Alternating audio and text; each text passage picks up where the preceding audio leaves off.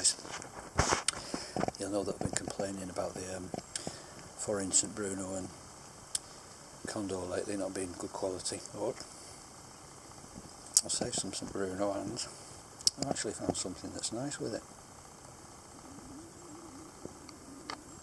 I made a 50-50 split with the Bruno and Ennerdale mix, and it's working really well. There's actually quite a bit of sweetness to it. I don't know whether the sweetness is coming from the Ennerdale or the Bruno, but whatever, it's actually working.